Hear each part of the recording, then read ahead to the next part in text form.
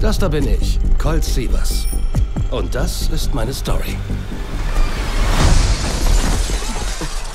I want to thank you for this amazing movie. I loved it. I really fell in love with it. I'm going to try and watch it again tonight. But I also want to thank you for something even more important, because I've been harassed and ridiculed about being the biggest Bon Jovi fan in Germany.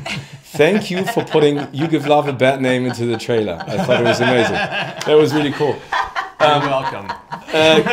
Kelly, I would love to talk to you about, producing this movie, because you've done so many already with a lot of action in it. But in what way would you say has this one differed to all the others, where, stunts are so important in the way you tell the story, especially from, as far as I know, you actually wanted to do a different kind of movie in the beginning, and then Ryan jumped on it and put a love story in the focus as well. Yeah.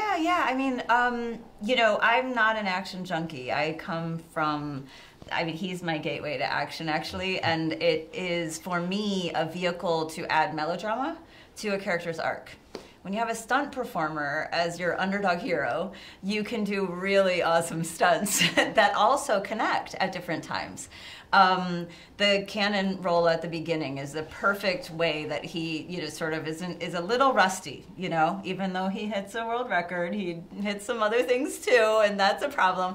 And then he kind of gets his comeuppance, and then as we go along, he's gaining his confidence back as a stunt performer, and he kind of just is starting to believe what he can do. That allows for you to do even bigger stunts. In this case, behind the scenes, we were giving opportunity to stunt performers to make dream come true type action every stunt out, and that's really exciting as a producer, to be able to give the opportunity to the stunt performers.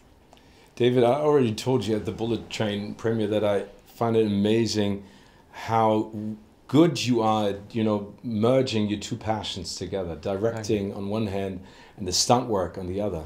This one is about paying tribute to, your colleagues all around the world. How difficult was it for you to pick the right stunts, to make them shine, but not to overdo it in a sense? Well, we felt the pressure. I think with the IP, the Fall Guy, the stunt community's eyes were going to be on this, and then obviously that it's about a stunt performer.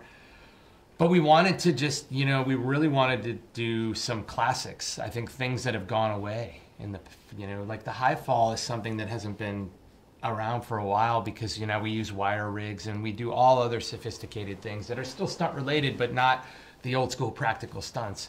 And so we did a big car jump, we did a cannon roll, we did light people on fire. We knew we had to have an authenticity, and we knew we had to do them as practical as possible, because this was a celebration of, that generation of stunts. And we went back there and tried to deliver the best versions of those, and I think the stunt team really stepped up, and obviously they had a world record, which is not easy to do, so. No, they are amazing, and you can sense it, the fun that they probably had on set. Yeah. Next to the story and the stunts, the most important bit of a movie are most of the time the stars. And I think Ryan and Emily are just perfect. Were they the first ones that you actually wanted to cast in the leading roles, and why? They are. We went to Ryan really early on with just a pitch, and thank God he said yes, because I don't know what we would have done. He's a perfect partner. And also he's so collaborative, and David and he are really well matched in that, like, they're always just trying to do better, more, even just to the vowel, even just to the littlest thing, and it's this beautiful compression of just like wanting to, in this case, make the audience happy. And I think he does that in spades. He can do everything and anything in our movie. He's charismatic, he's vulnerable, he's a mess, he's a hot mess, and he's so cool at the same time. It's just unreal that we have him. And Emily was just a blessing. I can't believe it. We had just changed the character over from a makeup artist to a first-time director. She was reading that rough draft. I don't know how, but she saw through it, and she decided to jump in and tailor the character to her and to what was needed for the movie, and it was just an absolute gift. Just amazing. They're so amazing. They're unbelievable. They're great. They're really great. David, I think sometimes working as a director is a lonesome job, because you have to make a lot of decisions on your own because you have sort of a vision of creating a story. As a former stunt performer and still someone who's itching to do stunts, you need to work as a team. Do you think that makes you a different director in regards to creating the on-set, kind of vibe? Yeah, I'm glad you brought that up. It does. I think I've had a really unique experience of being a stunt performer, being in front of the camera, having to perform, and then being behind the camera as a stunt coordinator, as a department head, working with my colleagues in the art department and the hair department and the special effects and all the artisans that are working behind the scenes. So I've had to be in front and behind.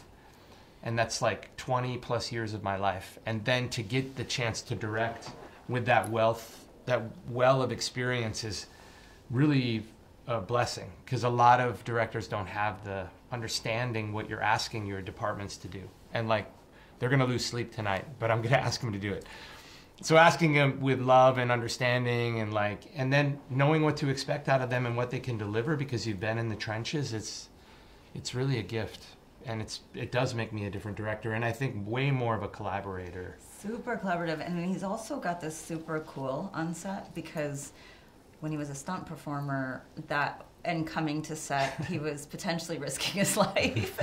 When he's directing, it's like nothing really hurts as bad, He can kind of handle it all. It's pretty magical how he's... Certainly cool better than falling downstairs.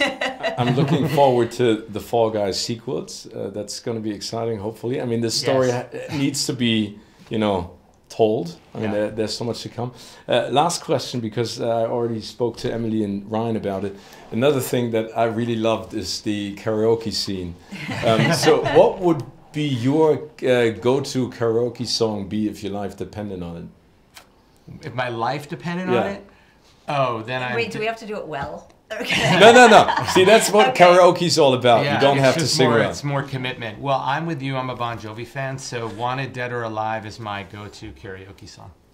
All too well by Taylor Swift. Come on, guys. You're going to bring in your Taylor. Yeah, she's my girl. It's a heartbreak anthem, you guys. Yes, it's so emo. That's cool. Thank you so much, David and Kelly. Ein letzter Stunt.